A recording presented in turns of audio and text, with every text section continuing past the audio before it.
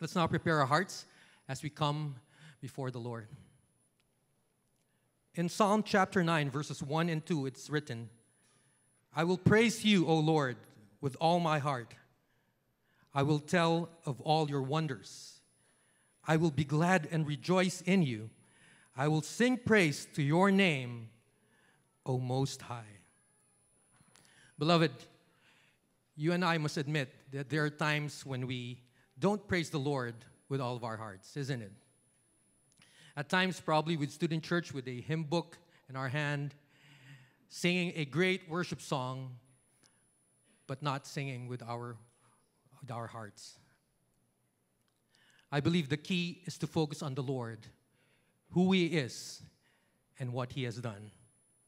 So let us ask God to help us worship Him, to focus on Him alone, because worship is not about us. It's all about God. Can I hear an amen to that? Amen. So let's join our hearts in prayer as we commit our worship celebration to the Lord.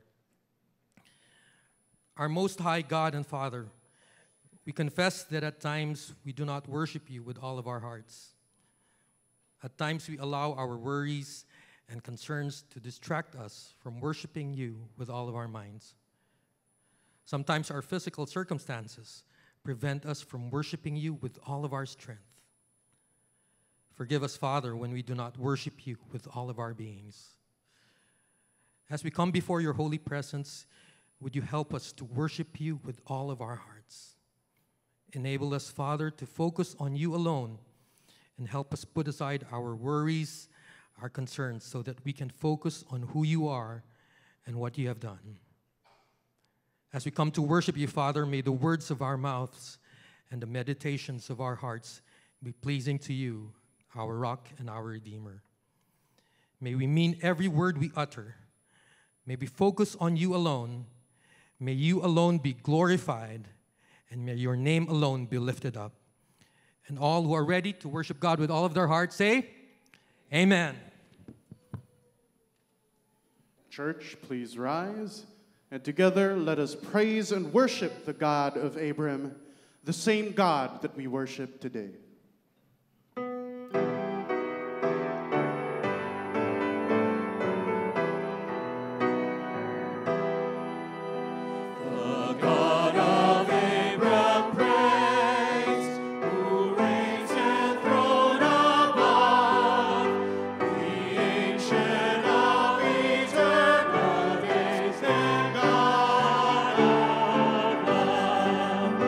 Jehovah, great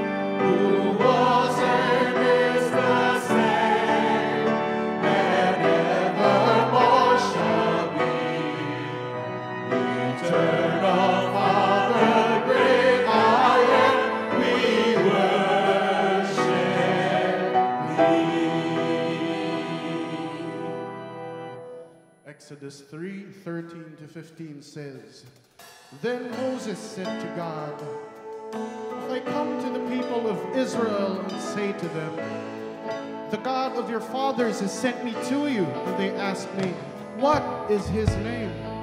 What shall I say to them? God said to Moses, I am who I am. This is my name forever, and thus I am to be remembered throughout all generations. Let us continue to worship the great I am.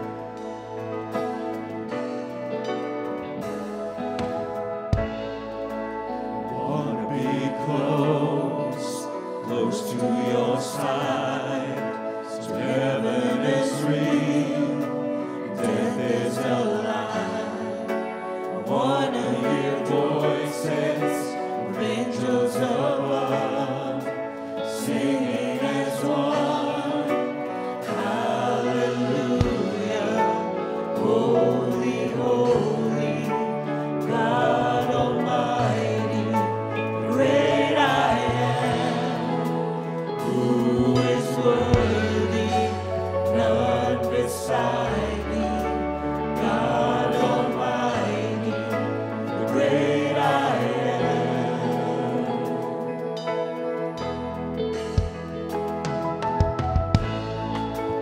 Wanna be near to your heart, loving the world and hating the dark. Wanna see dry bones living again, singing as one, hallelujah, holy, holy, God Almighty, the great I am, who is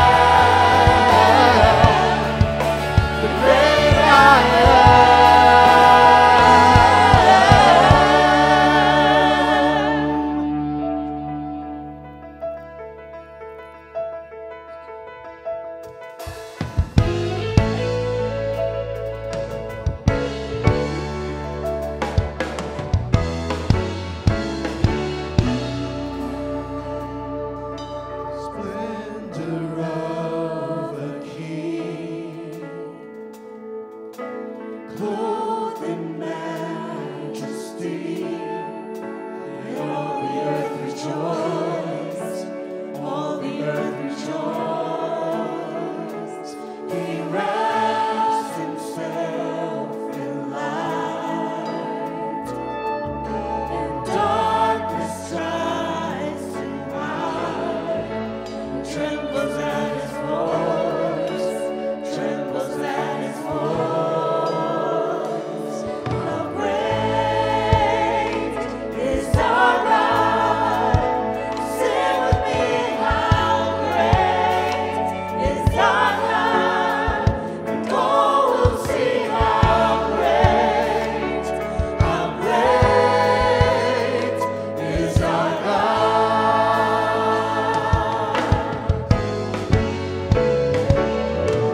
Age to age he stands, and time is in his hands. Beginning and the end, beginning and the end. The God and three in one. Father, Spirit, Son, the Lion and the Lamb, the Lion and the Lamb. How great is our God? Say with me, how great is our God? And all will see how great is our God.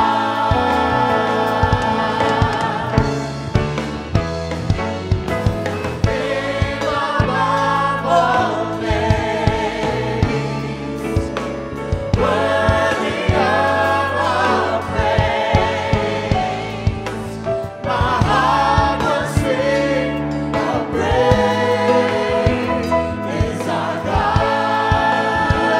Name above all names,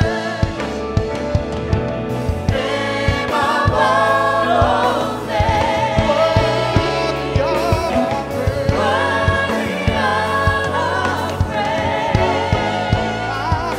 My heart will sing, how great is our God.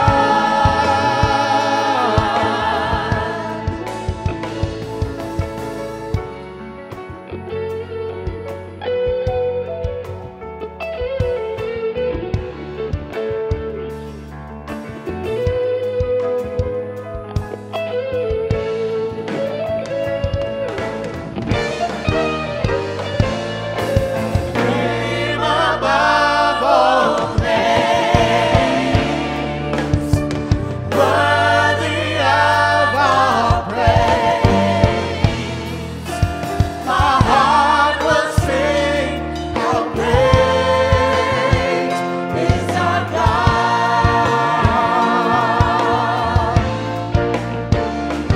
How great is our God? Sing with me, how great is our God? And all will see how great is our God.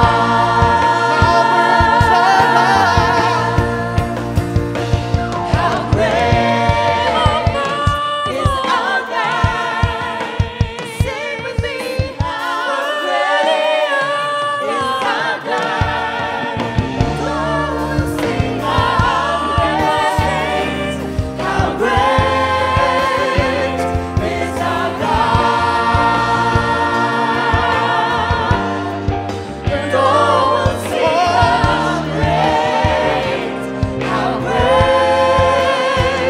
is our God. My heart will sing, how great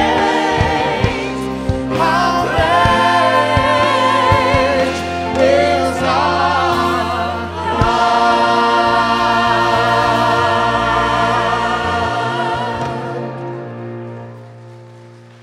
Almighty King, Eternal Father, Jehovah, the great I am, we bless your sacred name and we worship you. May you be praised this day, Father. And all God's children say, amen and amen. You may all be seated.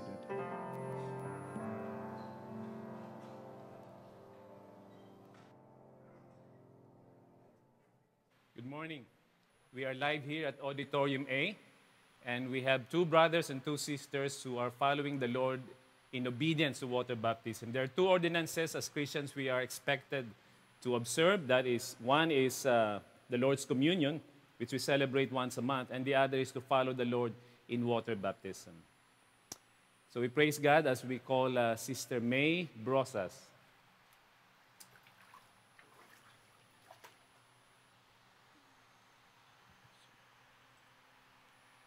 May, have you repented of your sins and received Jesus as your Savior and Lord? Yes. Are you willing to commit the rest of your life for His glory? Yes. May, because of your profession of faith and as a way to welcome you to Jesus' family, I now baptize you in the name of the Father, the Son, and the Holy Spirit. Kneel down. Amen. Daniel Pucan.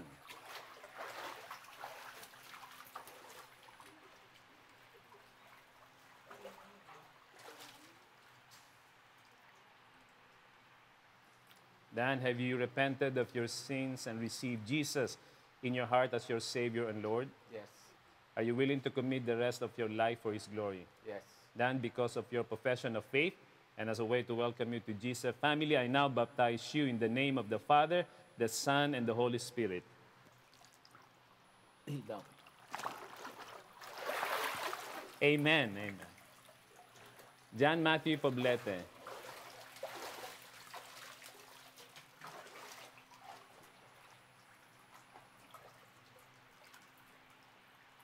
Matthew, have you repented of your sins and received Jesus as your Savior and Lord? Yes. Are you willing to commit the rest of your life for His glory? Yes. Matthew, because of your profession of faith and as a way to welcome you to Jesus' family, I now baptize you in the name of the Father, the Son, and the Holy Spirit. Amen. Sister Cora Navarro, our youngest baptism candidate. Yes, she is the youngest in the faith. Si Nanay Cora. Ayan, suot niyo po. Hindi, kabila po, sa kabila.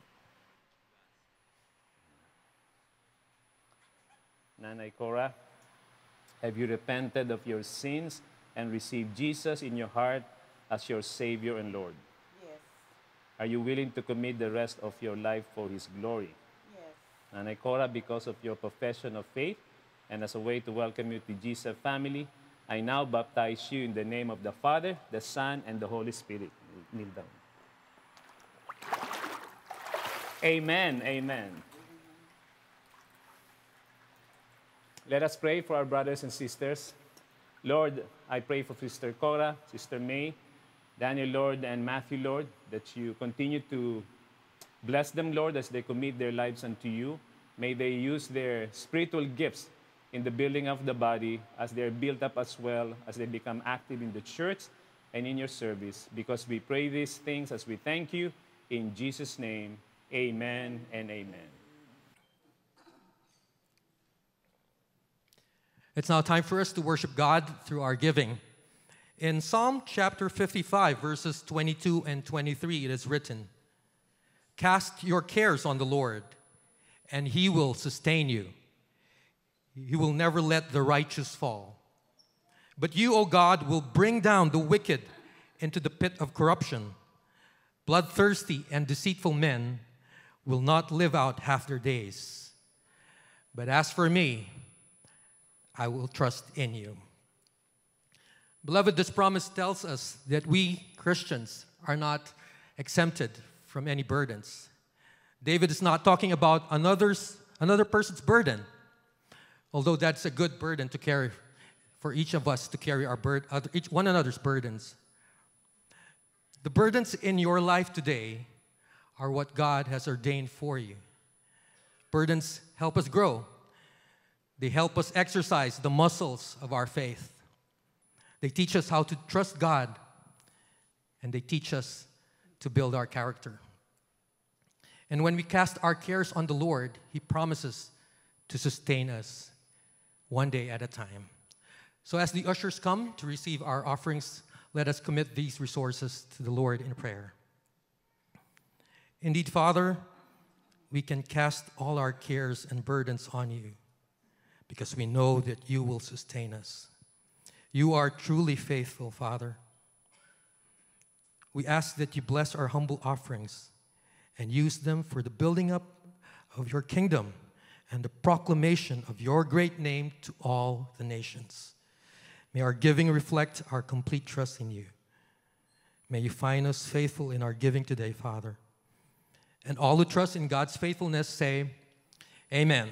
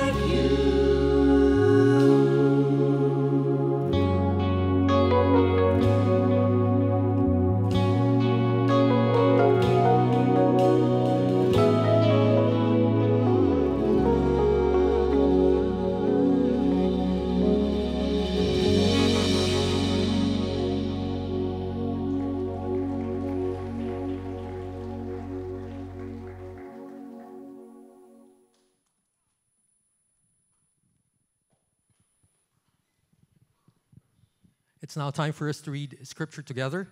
And our passage for today is Exodus chapter 20, verse 7. Just one verse. But in order for us to understand the context of the verse, we will be reading verses 1 to 17 of Exodus chapter 20. So kindly open your Bibles to Exodus chapter 20, verses 1 to 17. And in reverence to the reading of God's holy word, please rise as we read the 10 Commandments aloud together. And God spoke all these words. I am the Lord your God, who brought you out of Egypt, out of the land of slavery. You shall have no other gods before me. You shall not make for yourself an idol in the form of anything in heaven above, or on the earth beneath, or in the waters below. You shall not bow down to them or worship them, for I, the Lord your God, am a jealous God, punishing the children for the sin of the fathers to the third and fourth generation of those who hate me, but showing love to 1,000 generations of those who love me and keep my commandments. You shall not misuse the name of the Lord your God, for the Lord will not hold anyone guiltless who misuses his name. Remember the Sabbath day by keeping it holy.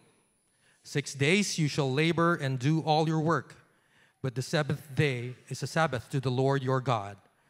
On it you shall not do any work, neither you nor your son or daughter, nor your manservant or maidservant, nor your animals, nor the alien within your gates.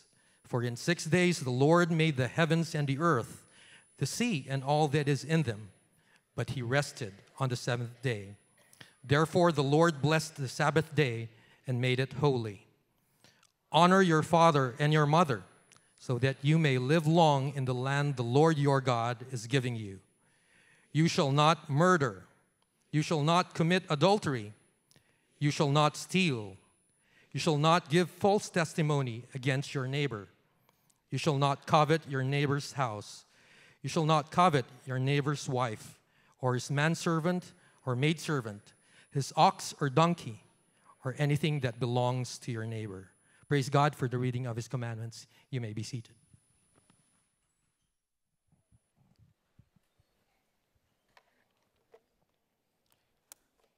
Good morning, beloved. And we welcome you back to our series on the 10 Commandments. And this morning, our emphasis really is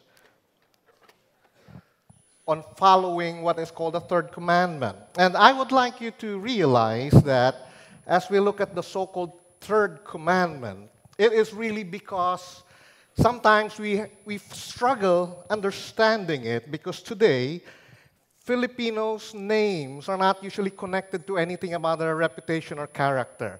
I mean, they're hard to link together. So I did a little bit of research once it appears here, and I found out that the genius of the Filipino is a very good way of now showing what I want to prove to you this morning.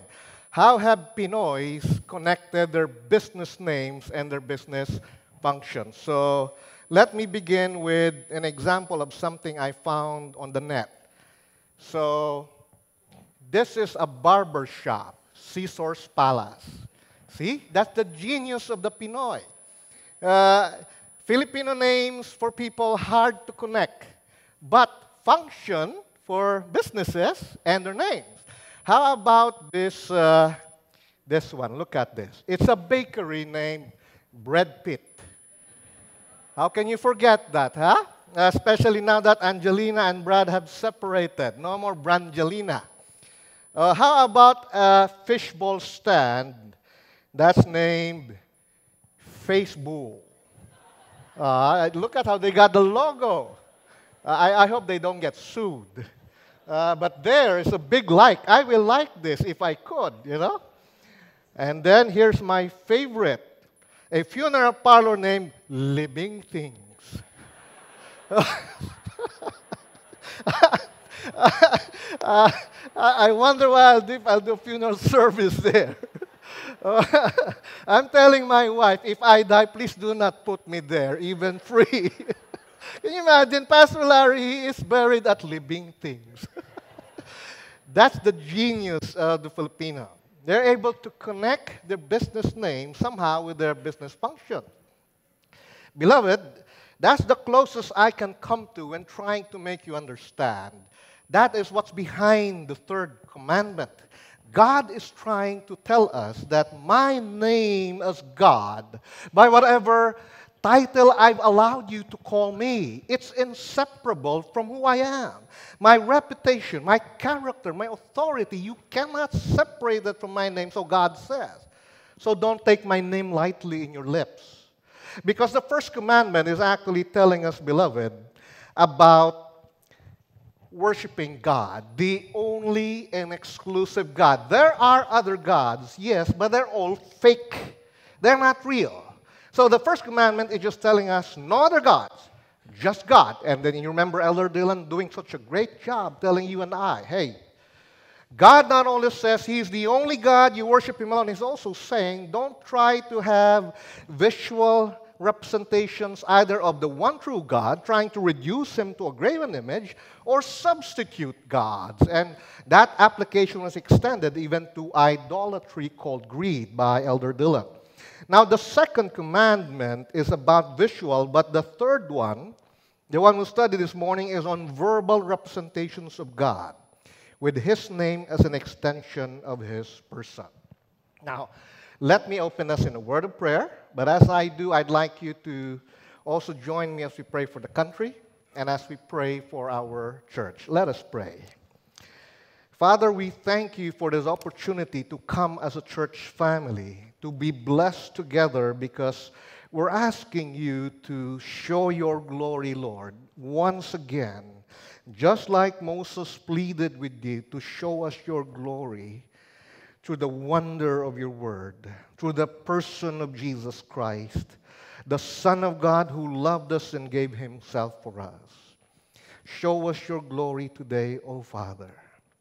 Help us come away from this place worshiping you, transformed inside our hearts, not because our minds were filled with academic information, but because our hearts were warmed by the work of the Spirit using the words of God.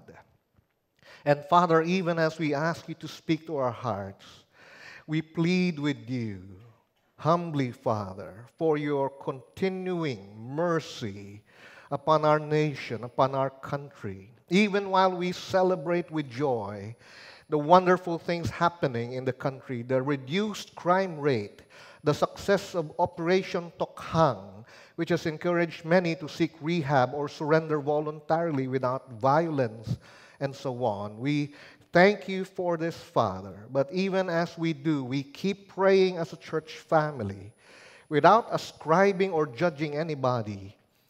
Put an end, we pray, to this street executions, or what people call extrajudicial killings, by whoever is doing it. And we dare not judge, because we are not investigators or political analysts.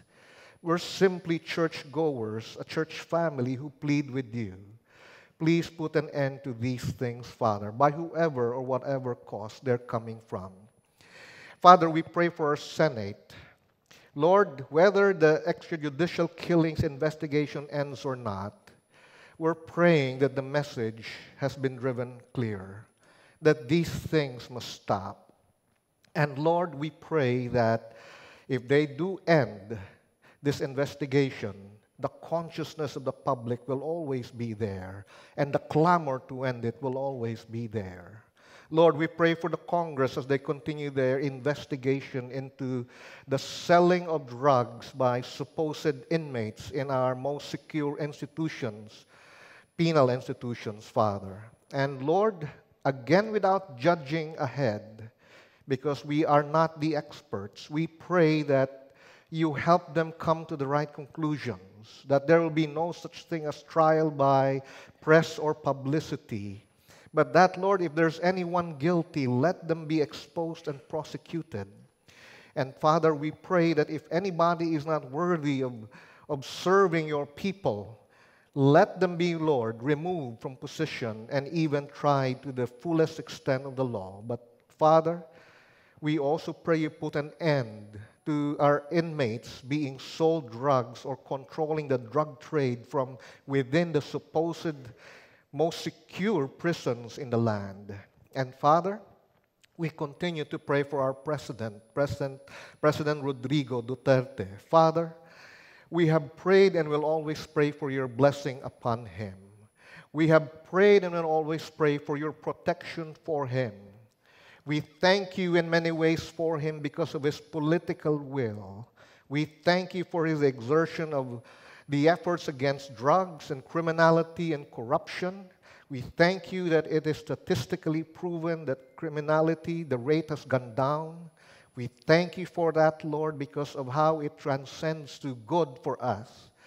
But we continue to pray, Lord, that you also guide our president in his public statements. Remind him always he cannot make statements that do not affect the country at all.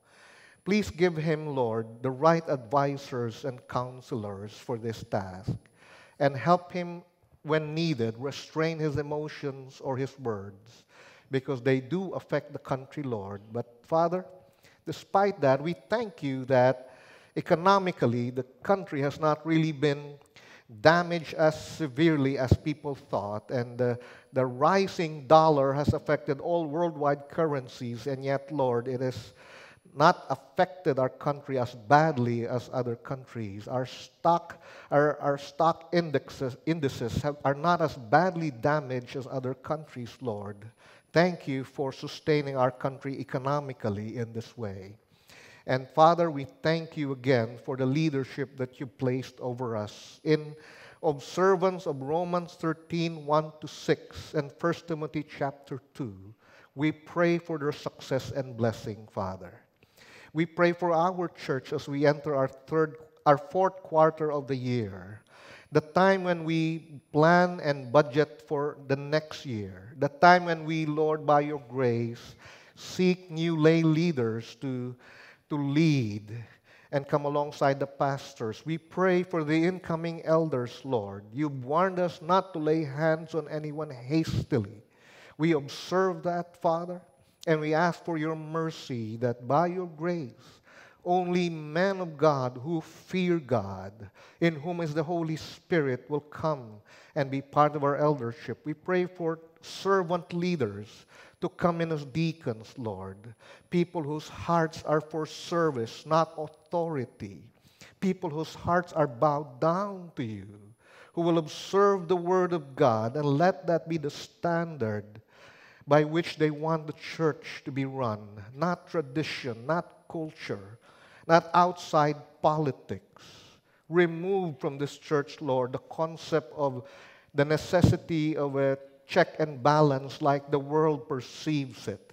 Bring within our church a culture of trust, relying on your sovereign control, not on the methods of men, believing that because you are God, you will expose sin, and we dare not, Lord, judge others before the time. Father, we now pray for ourselves. As we meditate on your word today, speak to our hearts through the power of your Spirit, and use the words, Lord, that you gave to Moses more than 3,000 years ago to be real and clear to us in 2016. Teach us how to love the Lord our God with all our heart and soul and mind and strength. Help us do that today through the Third Commandment. For it is in Jesus and through Jesus that we ask this. Amen and amen. Before I go further, I would like you to, do you have one of these? Will you please bring this home and then bring it every Sunday? You see, this will save us time. Otherwise, I will have to go through this like I did with the book of Revelation, always going back to a foundation. This is the foundation of everything in the 10 Commandments. 5 principles common to all 10. I will not read them anymore for you in the interest of time, but they are so basic. It keeps us from being legalistic about the 10 Commandments. If we do not understand these 5 principles, we will be driven to performance mentality.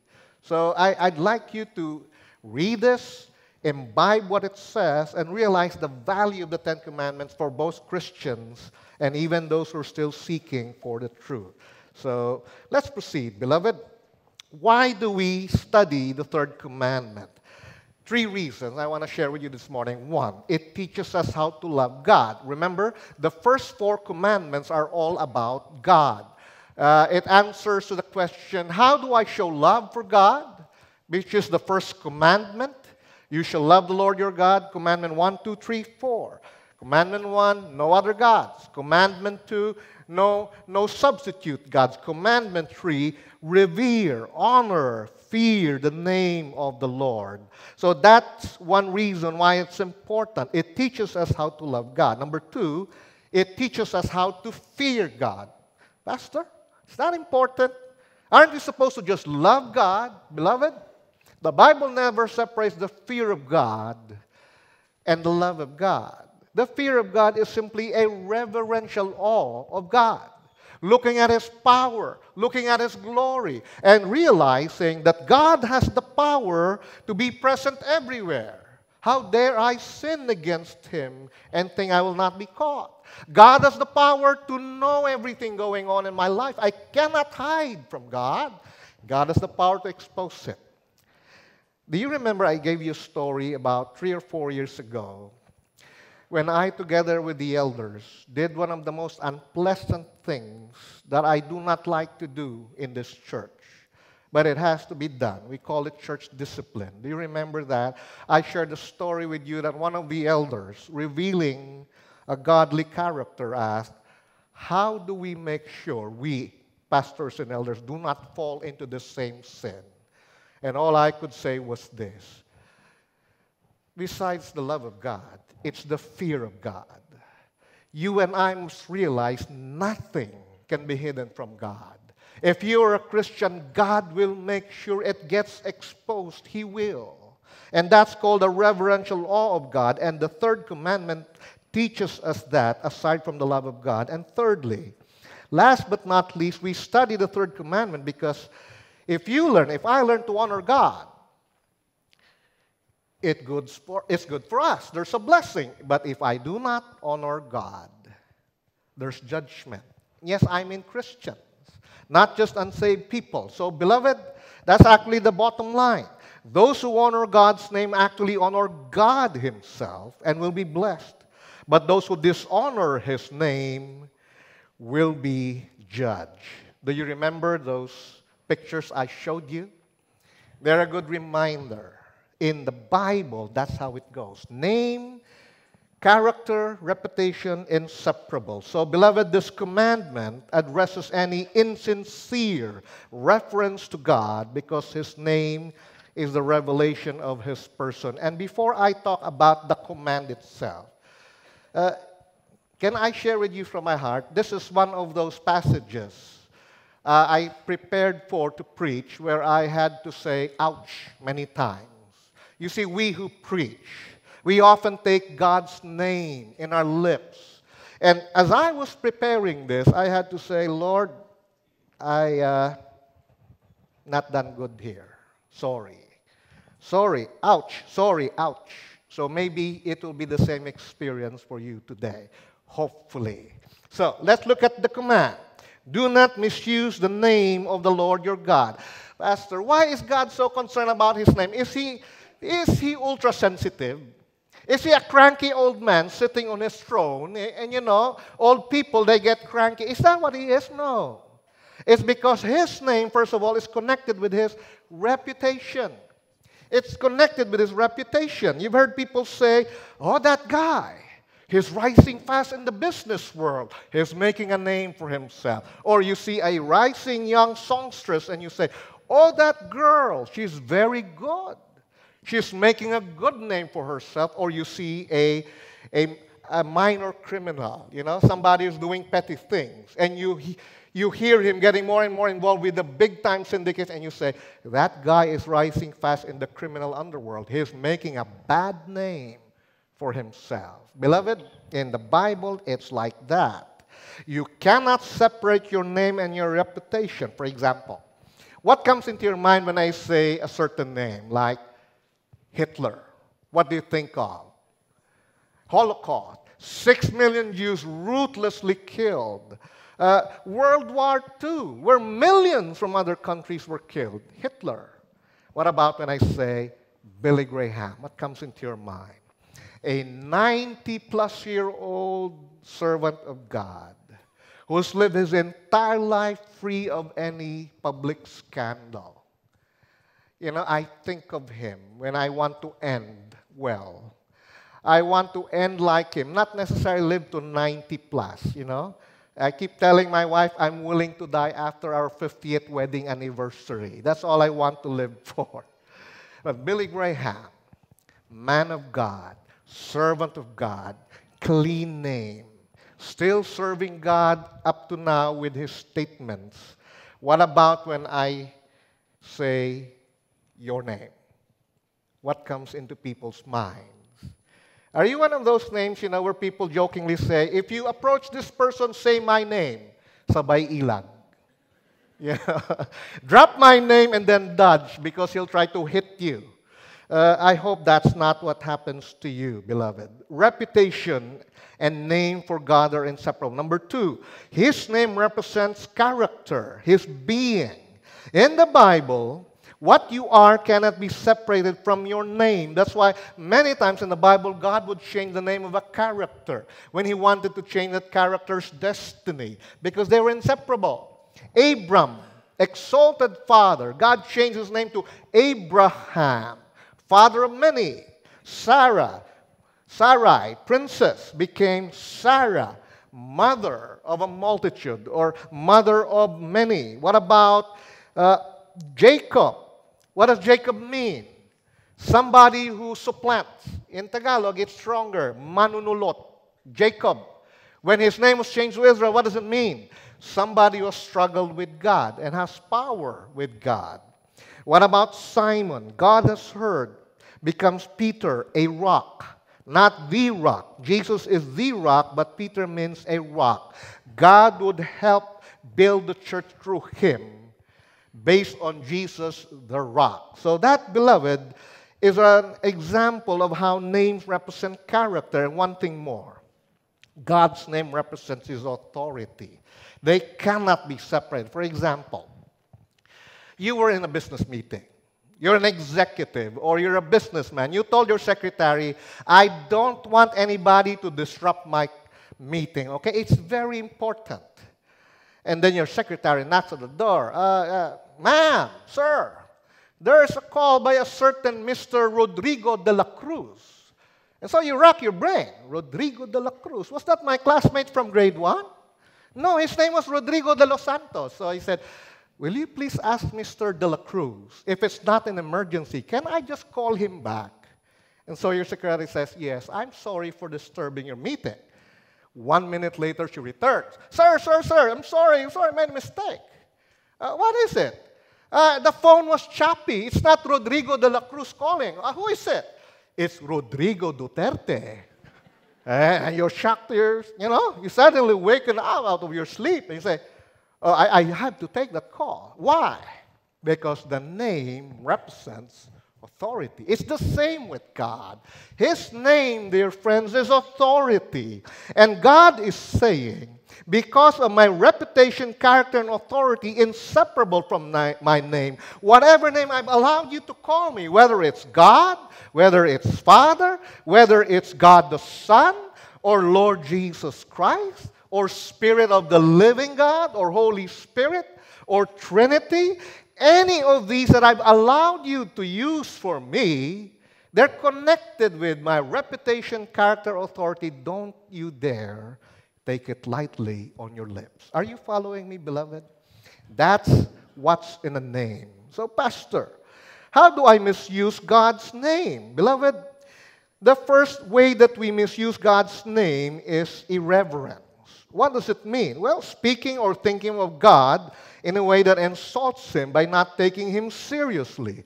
For example, using God's name to insult people. I want to quote a writer who said, God's first name, of course, is God, but his middle name is not damn. And his last name is not you. So don't join these three words together. There was a mother who fetched his boy playing in the playground together with his dad. And he heard the boy cursing one of his playmates with those three words together. Please allow me not to say, okay? I don't want to take God's name in vain here in the pulpit. So the mother pulled him out and scolded him, "Young man, how did you learn to talk that way?" And the boy hesitated, looked at his dad, and said, "Dad, can I tell her?" He learned it from his dad. Using God's name to insult. What's the other way? Using God's name to indulge. This is when we excuse ourselves and blame God. Have you ever had that experience? Somebody will tell you, I didn't feel led by the Spirit to get out of bed and go to work. Oh, really? The Holy Spirit is now responsible. Or sometimes it's like, God doesn't want me to honor our agreement. Now God is the alibi for you to get out of an agreement. Oh, really? I prayed about it. We use God as a cover for ourselves and indulge ourselves. What's another way? Using God's name to intimidate. Have you heard this TV evangelist say, "If you do not send X amount of dollars within the next 2 weeks, my ministry will close. So now it's my fault that your ministry will close." You have to respond in your mind and say, "Well, go ahead and close. Stop trying to use God's name to intimidate me to giving you more of my money." I remember many years ago when I was still an elder. I think I was chairman of the elders at that time. Dr. Luis Pantoja and I were in a meeting with another church over a certain controversy. And it was going well. You know why? Because the senior pastor of that church was a reasonable man and easy to talk with. So the meeting was going well. It was about to end with both sides coming to an agreement until suddenly one of the lay leaders out of the blue said, "But we insist on pushing through with this because God dropped this into our lap." And Pastor Luis has a very witty way of answering. He simply said, "God dropped this into your lap. So the meeting is done. There's nothing to talk about." He was saying, if you're going to quote the name of God, why did we even meet? Who are we to stand against God? And again, to the credit of the other senior pastor, who was a reasonable man, he diffused that tense moment. It ended well for GCF, but God blessed them even more. God blessed them because of their senior pastor handling it well. So that, beloved, is one personal memory I have about using God's name to intimidate. In Matthew 5:37, Jesus instructed his disciples to avoid frivolous swearing. He said, "Your yes should be yes, your no should be no." In other words, do not use an oath carelessly in everyday speech to deceive people, to victimize them by swearing that you're telling the truth, especially if you're not. So that is another way, using God's name to intimidate. How about this way? Using God's name to impress. When you use God's name like a cliche. Sadly, there are some sincere people who do not mean any harm, but praise the Lord. And hallelujah peppers every other sentence they say, 2 years ago when I was in John MacArthur's Shepherd's Conference, I met this pastor from another church and denomination. He was a fan of Manny Pacquiao. So he was telling me, "Did you see that last fight of Manny Pacquiao against Algieri? Did you see Manny give the left cross? Hallelujah. But then he got a counter punch. He staggered. Hallelujah." I said, "Wait a minute. Are you on Pacquiao's side or against him? Because you keep saying hallelujah anyway." He said, "Well, it's just a habit." I thought in my mind, I couldn't tell him. Exactly, that's the problem. Hallelujah has become an expression for you. It means praise the Lord. So please don't use hallelujah to describe a left cross and a counter punch. Here's a tip. I told you, I said ouch a lot. Because we preachers, sometimes you would come by the door and say, "Pastor, thank you. Today, my office mate who came to GCF the first time, She prayed to receive the Lord. And sometimes we preachers, we just carelessly say, praise the Lord. But here's a tip, which I tell myself. I tell myself, say it slowly. Praise the Lord. Or glory to God. Not glory to God. Hallelujah. Praise the Lord. Expressions, cliches. But if I say it in my heart, really? She accepted the Lord? Glory to God. Will you go to the information booth so she could be discipled? That's how we avoid using praise the Lord, glory to God, hallelujah, as cliches. I'm saying this from my own wrong experiences. Use the name of God with sincerity, not as an expression or habit. What's the second way we misuse the name of God? It's through bad language. When we use the revered name of God as an ordinary word. For example, using God's name impulsively. Can I talk about what's not obviously bad first? When we sing, and then it's not in our hearts. Do you know I also make that mistake when I'm singing with you? My mind is sometimes on the sermon. Point number 3, subpoint A, but I'm singing. And I have to remind myself, you better latch on and worship the Lord with God's people. And I have to remind myself of that. Do we sing insincerely? That's using God's name impulsively. Here's another way. Matthew chapter 6, verse 7, Jesus said, when you pray, do not keep on babbling like pagans, for they think they will be heard because of their many words. It's like this.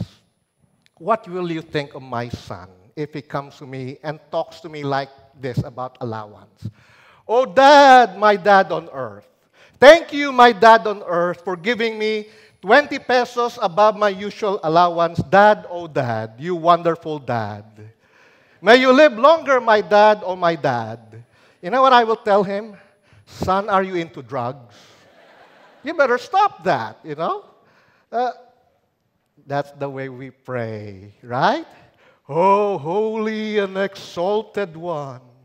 Most high. That's okay if you mean every word. But, maybe I can imagine God must be tapping his foot. Okay, get on with it. What do you want, Stop flattering me. Because the way you talk to God is the way you talk to your Father. Although we must not disrespect him, you must remember your Father is King of the universe. But he's still your Father, right? So you talk to him like a normal father. And don't try to flatter him. But if you mean it, then say it. But don't use words you don't really mean. Don't use his name impulsively. Here's one more way. One more example, actually. It's the famous 3 words, OMG. Are you guilty of that? I was watching this show on, I think it was History Channel. There was this guy who gave these 2 expert car restorers $10,000 to restore his very ancient, antique car, but for which he had a lot of sentimental feeling. So these 2 experts, maybe you watch it, they restored the car to perfect condition. So the first time this guy who gave the $10,000 saw the car, he said, OMG, 10 times in 2 minutes. Oh my God, what did you do with the wheel? Oh my God, the canopy is completely changed. Oh my God, the windshield wiper. I was thinking, oh my God, 10 times in 2 minutes. I wish you meant that. But I know he didn't. It makes you cringe. You feel sorry for God. I'm not trying to be self-righteous here. It's just that there was obviously no meaning about God in it. He was just an expression. Are we guilty of that?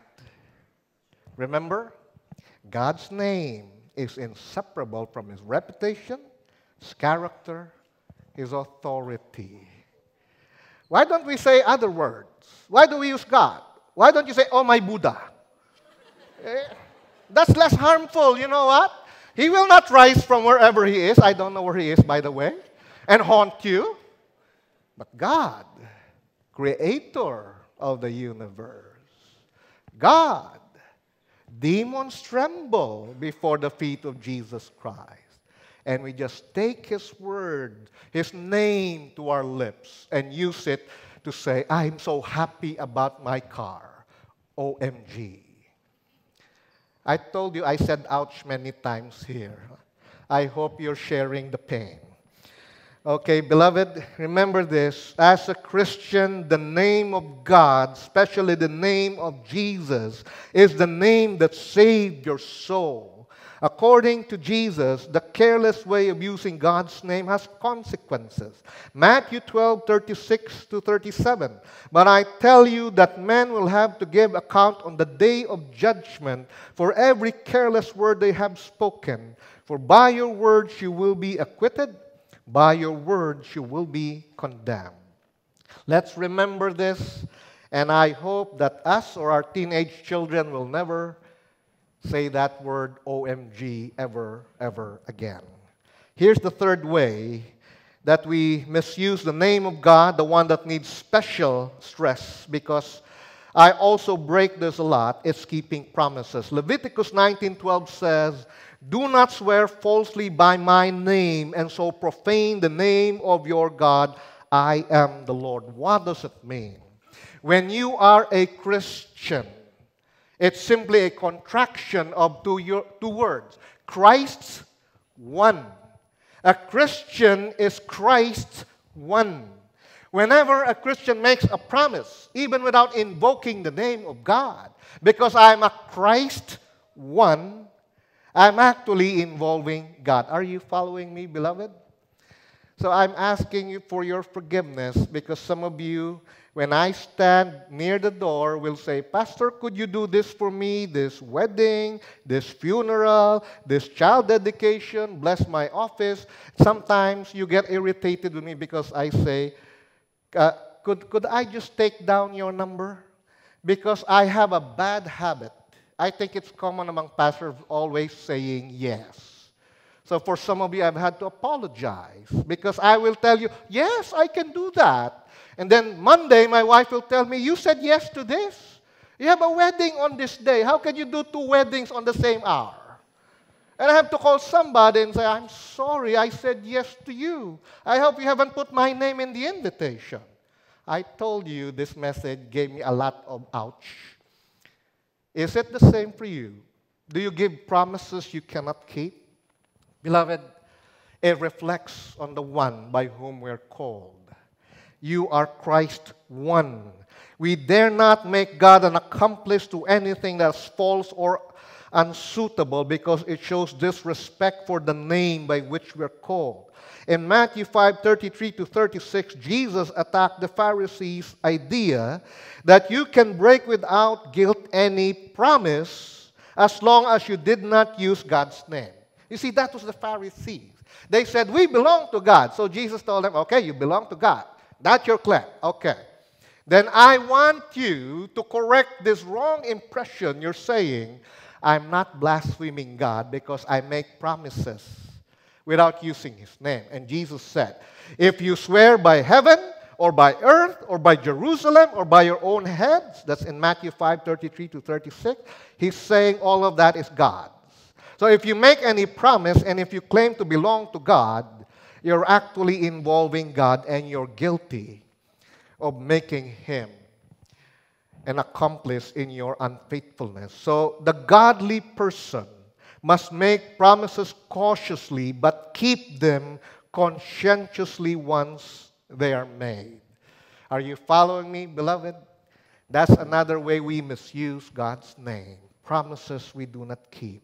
Pastor, how can I use God's name correctly? Years ago, I saw a bare bones outline by an unnamed author with 3 points, and I expanded on that outline as follows.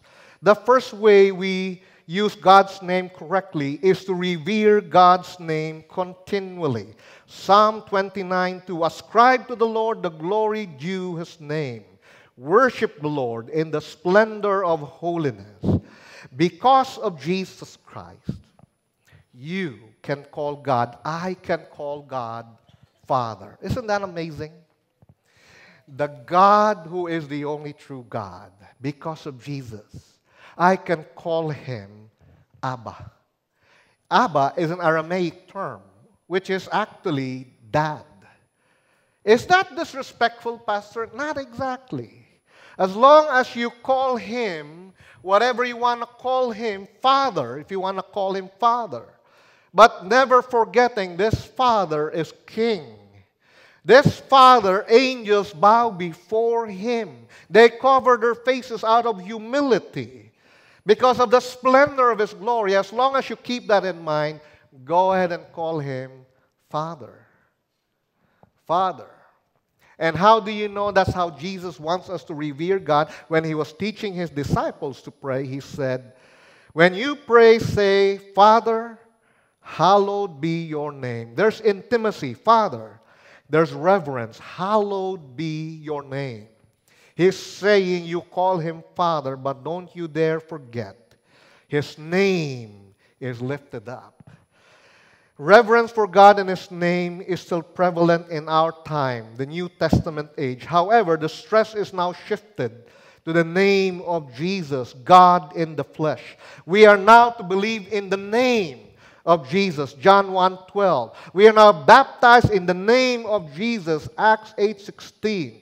We now worship in the name of Jesus, Acts 9:14. And there is no other name under heaven given among men by which we must be saved, Acts 4:12. I recall a young lady who was running home to her mother after Sunday school. And the mom asked this girl, so what did you learn in Sunday school? Oh, we heard about the Christmas story, Mommy, about the angel who told Mary, the girl who was about to give birth, that this is the name of that child. So what did you learn? Mommy, I learned about his name, but can I ask you something, Mommy? Why did the angel give that poor little baby a bad word for a name? You see, that girl had heard the name of Jesus used only for cursing. And so when she heard that the angel wanted Jesus' name Jesus, she said, why did the angel give that poor little baby a bad name, a bad word? Beloved, reverence for the name of God includes reverence for the name of Christ. Psalm 61:5 says, for you had given me the blessings of those who fear your name. How can I use God's name correctly?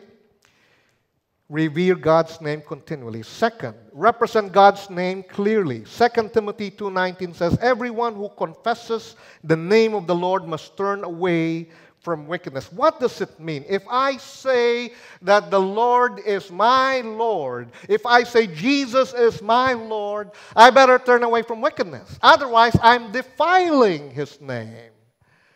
And you know what? At the minimum, it involves not being ashamed of Jesus. Are we ashamed of Jesus? Are we ashamed of being identified with him? I hope not. You know, it comes to my mind that we have a general who sits at Krame, a General Cesar Binag. He's not only not ashamed of Christ, he holds Bible study for his fellow police officers. Talk about somebody who represents the name of Christ clearly. I love that moment when last Monday, when the Meralco Bolts, against all predictions, won in their fight against the talk and text. And Coach Norman Black was interviewed on TV and heard publicly to say, I thank the Lord. That's somebody who represents God's name clearly. How about us? Are we ashamed to be associated with Christ? I hope not. I hope we're willing to represent Jesus' name clearly because the Bible teaches us we reflect the name of God to this world like ambassadors, and that failure to represent him faithfully in the way we live or speak is equivalent to misusing his name. If I hide that Jesus is my Savior, if nobody knows, if I hide him, I am misusing his name. Represent God's name clearly. And thirdly, rely on God's name completely. What does that mean, Pastor? First of all, Jesus said in John 16:23, whatever you ask of God, ask in my name. Did you notice that's the way we pray? Have you ever asked, why do we pray in Jesus' name? It goes like this. What if I pray, Lord, will you help us set up another church plant? Help us keep spreading the gospel where there are no churches yet. We want to plant this church where there are no other churches nearby. Lord, I ask in Larry's name, amen. What will God say? Maybe he will say in his heart, son, I love you. But something doesn't sound right. So what is the right way to pray? Lord, I ask in the name of your own Son, Jesus Christ. He is worthy, I am not. I ask in His name because He is powerful, I am not. I ask in His name because there is no other name under heaven by which I was saved. I ask in His name because there is one God and one mediator. And I'm asking in the name of my mediator, the only one. And God will say, now you've got it. That's what Jesus meant by John 16:23 to 24. We pray in the name of Jesus because we have no right to come to God on our own worthiness. And here's the second thing about relying on God's name completely. When we trust His name, when we surrender to Him in a life of love and trust, God is honored. Here's a question I've been asked. Pastor, is it right to pray for your favorite team in a certain sport to win? You know, like you Ginebra people. Sorry to say you were beaten by Meralco last Friday. I hope you are healing. Okay? Is it wrong to pray? Well, this is how you pray. Lord, I pray they do their best. I pray that the calls will be right by the referees. I pray that no mistakes will be done by this team. It's hard to pray for them to win. You say, Lord, if it's good for them, let them win. That's how you pray. Because God will grant your prayers according to His will. But what He wants is that you trust His name. When you surrender to Him in a life of love and trust, God is honored. So what if your team loses? You'll say, Lord, it's okay. It's not the end of my world.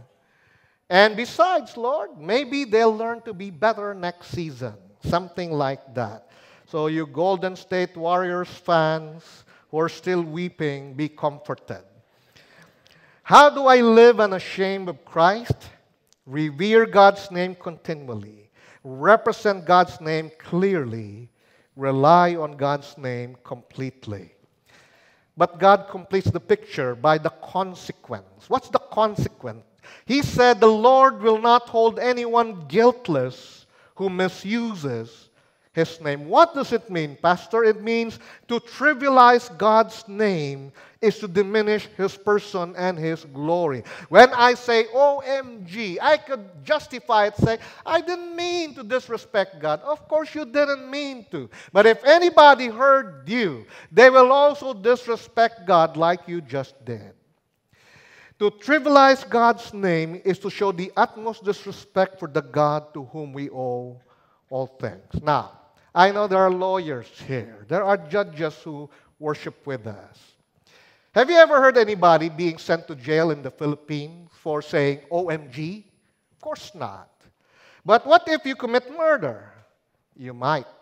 What if you give false witness? Or you might be cited for perjury. What if you commit adultery? Well, if the courts don't get you, society will.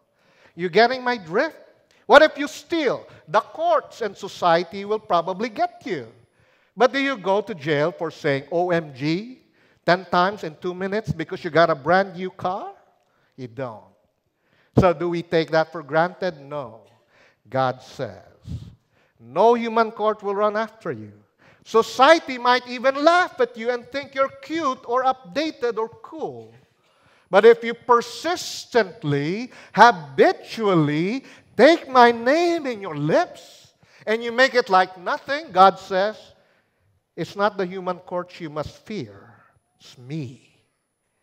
And I don't know about you, I'm more scared of that than of human courts or of human prison. God says, I will be the one to run after you. God will directly sanction those who persistently, in an unrepentant way, violate the third commandment. I want to read for you Jeremiah 5:22 to 25. If you're taking notes, I hope you read this again on your own. It's so instructive. Jeremiah 5:22 to 25. God here was addressing to the prophet Jeremiah the kingdom of Judah.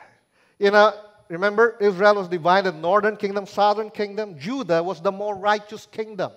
But Jeremiah was sent to them to tell them, you repent of your idolatry, of taking God for granted. Otherwise, the invader called Babylon will wipe you out. They didn't listen. You know the story, right?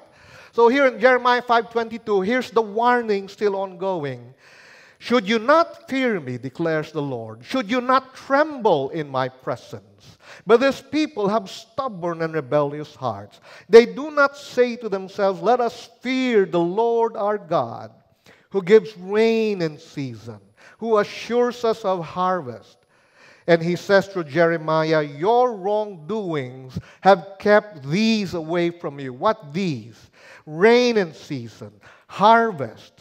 Your sins have deprived you of good. These are God's covenant people. It's a warning to Christians today.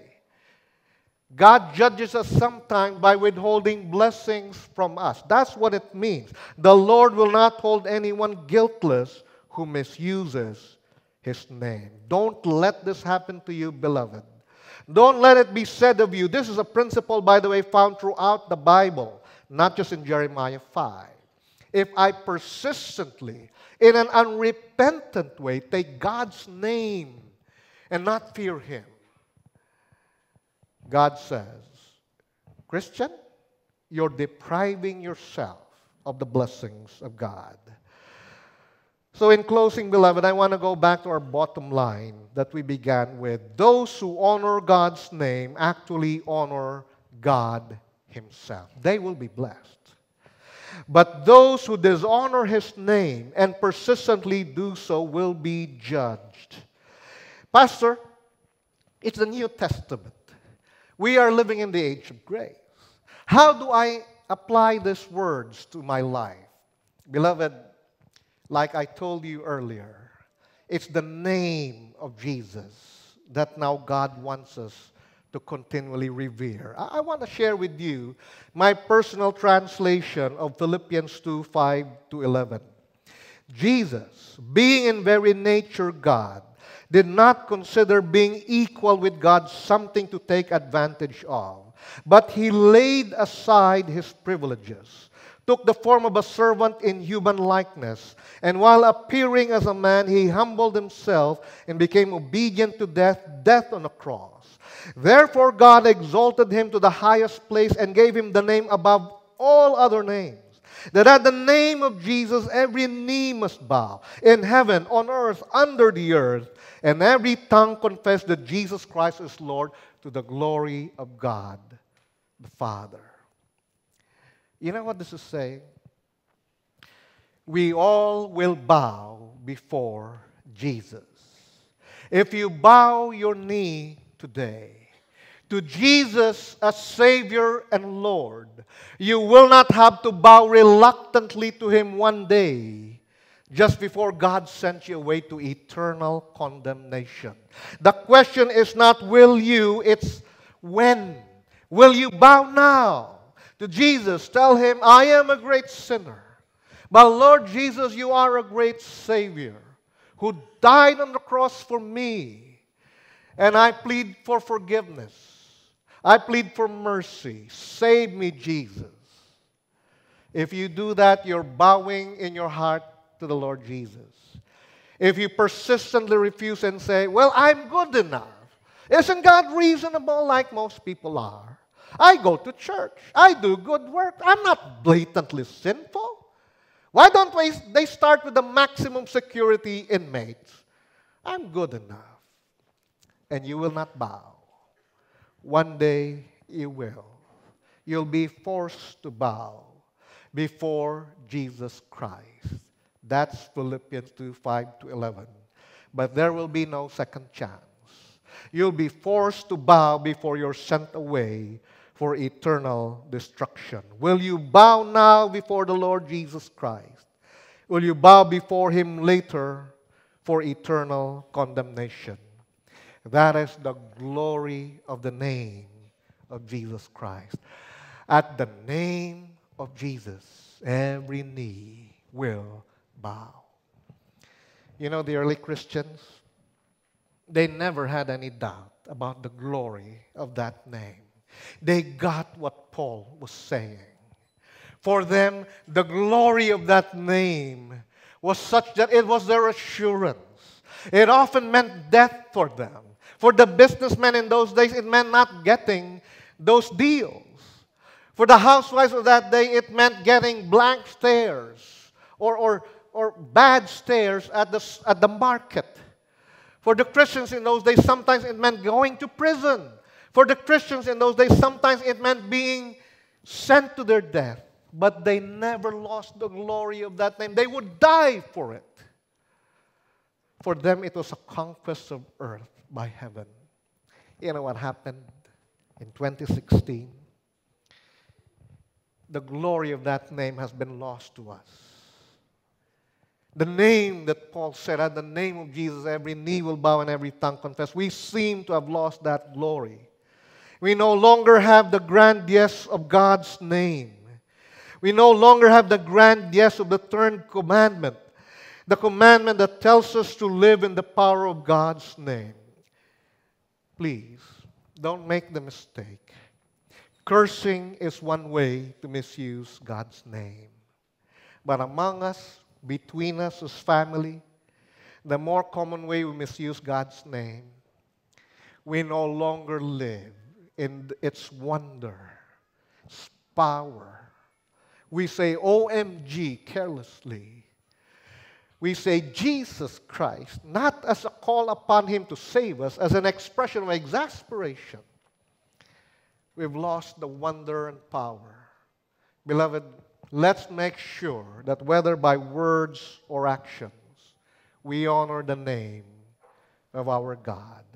Let's not live like people ashamed of the Lord Jesus Christ. I want to leave you with this quote from a hymn by Lydia Baxter. She said, "Take the name of Jesus with you, child of sorrow and of woe. It will joy and comfort give you. Take it then where'er you go. Precious name, oh how sweet, hope of earth and joy of heaven." My brothers and sisters, let's not live ashamed of His name. Let's instead take His name with us wherever we go. Let's stand together for the benediction and let's pray.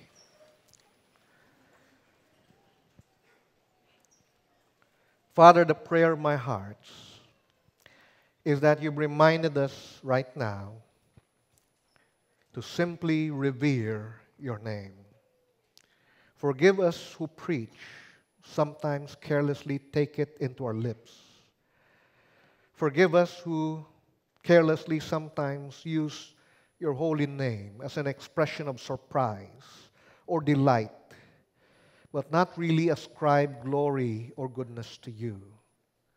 Forgive us for the times that we used your name to justify our wrongdoings or use it to intimidate others, Lord. Forgive us for those times. Forgive us for those times, Lord, when we were not willing to be identified for one reason or another with the name of Jesus Christ. Thank you for some of us, Lord, who've shown us the way, willing to speak in public about what they believe in. Enable us to live like that. Beloved of God, may you take the name of Jesus with you. May you take His name with you everywhere you go. May His name never be just an expression on your lips, May it be the name of the God who saved you. May you be willing to share the wonder and glory of that name to those who are dying apart from Christ. May you discover that that's the most wonderful kind of life there is, to be unashamed of Christ, to speak of Him with passion in your heart, the name of the one who saved you. This is my prayer for you through Jesus Christ, in the name of the one who died for us. Amen and amen. God bless you all. You go with God.